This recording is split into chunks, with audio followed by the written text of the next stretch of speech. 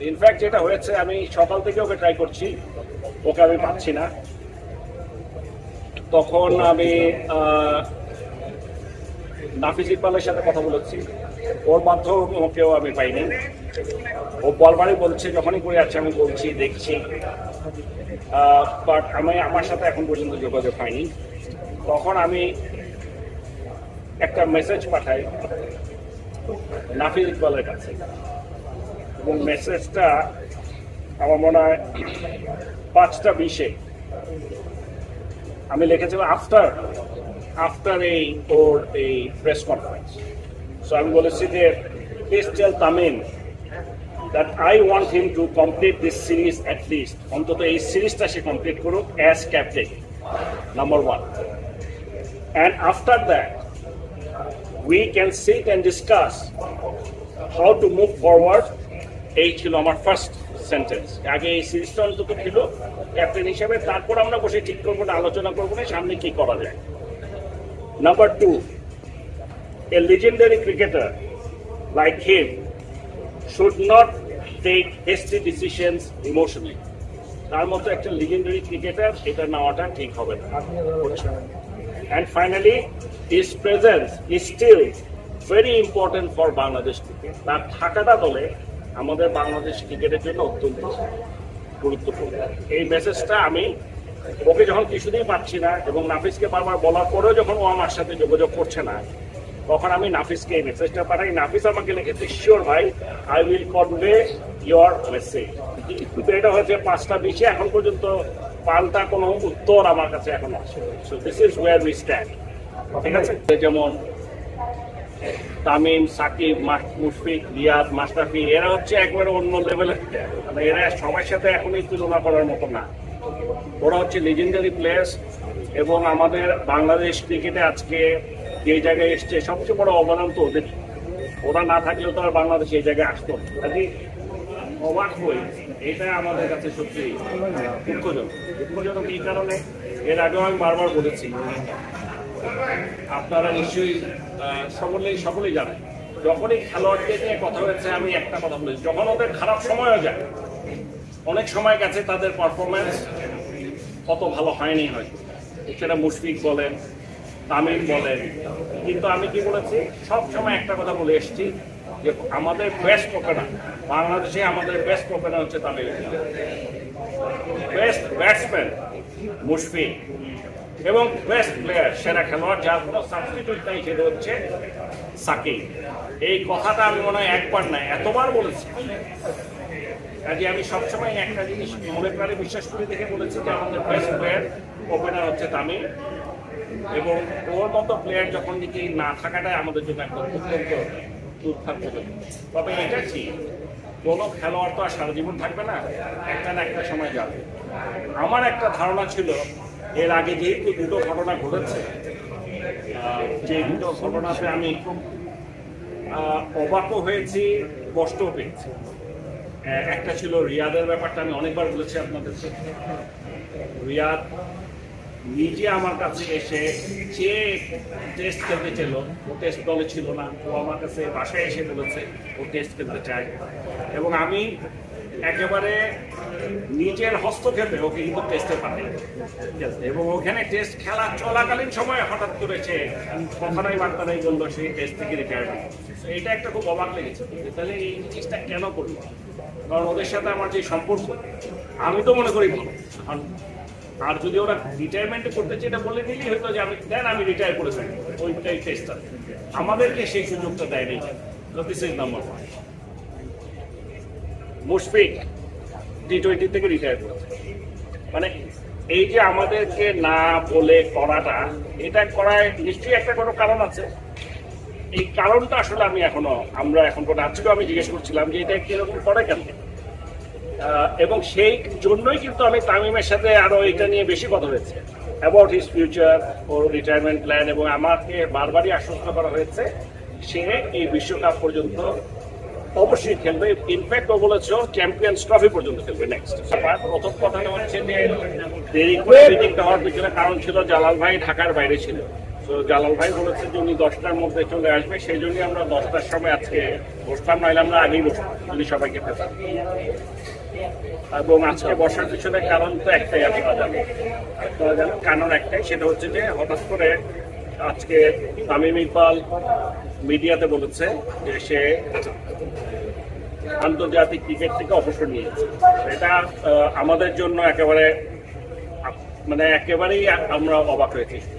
এই কারণে একেবারেই অপ্রত্যাশিত ছিল। এই কারণে ওর সাথে আমার তো রেগুলার যোগাযোগ আছে। আপনারা জানেন যে কয়েকজন প্লেয়ারের সাথে আমার রেগুলার যোগাযোগ সবসময় থাকে, বিশেষ করে কোনো একটা সিরিজ চলার সময় ক্যাপ্টেনের সাথে তো হবেই। যেহেতু সে ওডিআই ক্যাপ্টেন, ন্যাচুরালি ওর সাথে আমার 3 দিন আগেও কথা হয়েছে। আমি ওকে ফোন করে জিজ্ঞেস করেছিলাম যে স্কোয়াড কি, তখনও আমাকে একটা স্কোয়াড বলেছে। ও এই যে স্কোয়াডটা খেলেছে এই স্কোয়াডটাই ও বলেছে। কালকেও আমি খেলা শুরু হওয়ার আগে ওদের সাথে ন্যাচুরালি এটা প্রত্যেকবারই দেখা করি। কালকে আমার ফ্লাইটটা 1.5 ঘন্টা ডিলে ছিল, যার জন্য হোটেলে বসতে পারি নাই ডিলে হওয়াতে, ওখানেও কথা বলেছি। সো আমাদের আমার পক্ষে বোঝার কোনো, অন্য কারো কথা আমি এখনো জানি না, আমার পক্ষে কোনোভাবেই বোঝার কোনো উপায় ছিল না যে এই ধরনের একটা সিদ্ধান্ত আসতে পারে। ঠিক আছে, এর পিছনে আরো একটা ব্যাকগ্রাউন্ড আছে। এর পিছনে সবচেয়ে বড় ব্যাকগ্রাউন্ড হচ্ছে আমি পার্সোনালি ওর সাথে কয়েকবার এটা নিয়ে কথা বলেছি, অ্যাবাউট হিজ ফিউচার প্ল্যান। ও আমাকে সবসময় বলেছে যে ও নেক্সট চ্যাম্পিয়ন্স ট্রফি পর্যন্ত খেলতে চায়, এবং আমি বলছি ভালো। তারপরে সে আমাকে বলেছে ওয়ার্ল্ড কাপের ক্যাপ্টেন্সি নিয়ে আমার কথা হয়েছে, দালাল ভাইয়ের সাথে কয়েকবার কথা হয়েছে। ও জানতে যাচ্ছিল যে ওয়ার্ল্ড কাপের ক্যাপ্টেন কে হবে। আমি বললাম কে হবে মানে, ও তো ক্যাপ্টেন আছি। আমরা তো ওকেই বানিয়েছি, আমরা তো কোনো চেঞ্জ করিনি, যে ওই ক্যাপ্টেন। আমার ক্যাপ্টেন নিয়ে এটা নিয়ে কোনো দ্বিমত বা চিন্তা থাকার তো কোনো কথা নেই। তো ওই আমাদের ক্যাপ্টেন, আমরা তো অন্য কোনো কিছু বলি। আমাদের, এবং যেহেতু বিশ্বকাপটা একদম সামনে, একেবারেই সময় নেই, এই অল্প সময়ের মধ্যে অন্য কাউকে ক্যাপ্টেন করা বা ও খেলবে না, এই ধরনের কোনো চিন্তা আমাদের মাথায় কখনো আসেনি। মানে এটা একেবারেই অপ্রত্যাশিত। This is number 1। এবং বিশেষ করে এটা কয়েকজন খেলোয়াড় আছে যাদের কথা আসলে না বললেই হয়। আমি তামিমকে ফোন করেছি, ও বলেছে ওর স্কোয়াডের মধ্যে ফার্স্ট নামটা বলেছে ওর না, ও খেলবে। তার মানে I assume he is fit. O fitness test দিয়েছে and he has ভালোভাবে ফিটনেস টেস্ট পাস করেছে। আমাদের physio and everybody has confirmed he is fit. এবং পরদিনই খেলা। তাহলে আগের দিন কেউ যদি গিয়ে বলে আমি ফিট না তাও খেলবো, এই জিনিস হতে পারে না। এইগুলা কোনোভাবে কোনো পৃথিবীর কোনো বোর্ড will not accept, কারণ এগুলোর অনেকগুলো ইমপ্লিকেশন আছে। মানে এটা বলে কি বোঝাতে চাচ্ছে সে? ভাই আপনি বলছেন যে আমার কথাটা এই কথাটা মিডিয়ায় কেন বলতে গেলে, মিডিয়ায় কেন বলতে গেলে সেটাই তো আমি এখনো জানি না। আপনি কেন মিডিয়ায় বললেন সেটা আপনি তামিমকে বলতে পারতেন। কি বলবো? মানে এই যে কথাটা পাড়া মহল্লা আপনার যেটা করতে এসেছে, মানে আনফিট না থাকার ব্যাপারটা, মানে আনফিট না হলেও খেলছে কেন? সেই কথাটা তামিমের সাথে সরাসরি না বলে মিডিয়ায় কেন বললেন? কারণ মিডিয়ার আমি বললাম কোথায়, মিডিয়া আমাকে সাথে কথা হচ্ছে। এখন আপনি আমাকে একটা ফোন করলেন, আমার সাথে একটা টপিক নিয়ে কথা বলছেন, ওখানে একটা কথার মধ্যে এটা যখন আসবে তখন এটা আসবে আর এটা আপনি দিয়ে দিবেন, এটা তো আমি জানিও না। মানে ইস্যুটা কই, আমি কি আপনাদের দেখে বলেছি কিছু? বাট ইস্যুটা এখানে না। আপনারা কি মনে করেন এটাই ঠিক যে আনফিট থেকে প্লেয়াররা গিয়ে খেলবে? মানে আমি বুঝতে পারছি না আপনারা কি জিনিসটা, মানে আপনাদের কি মনে হয়? আমার কথা ভুলে যান।